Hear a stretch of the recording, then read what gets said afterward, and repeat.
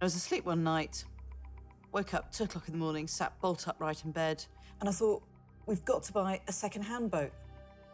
Everyone went, and how are we going to do that? I went, I'm going to remortgage my house and borrow the money and get the boat. And then I said, if we had to do a refit, we'll remortgage the boat to pay for the refit.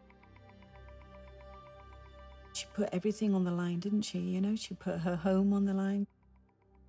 She risked everything, really, for it to happen.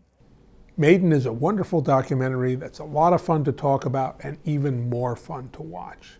It's a story that begins in 1988 when a woman named Tracy Edwards decides to put together the first all-woman crew to participate in the Whitbread Round the World race, an astonishingly grueling yachting race that goes over 32,000 miles, lasts 9 months. It's really an enormous endurance test.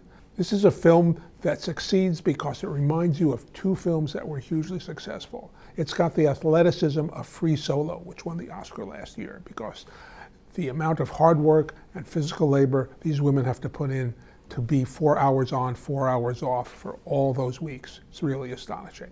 But also this film reminded me of RBG, the Ruth Bader Ginsburg documentary, because it's a very human story. It's a transcendent story. It's a story that kind of rises above any category you might want to put it in. It's a great human story.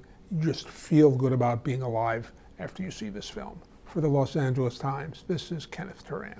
One mistake could mean disaster.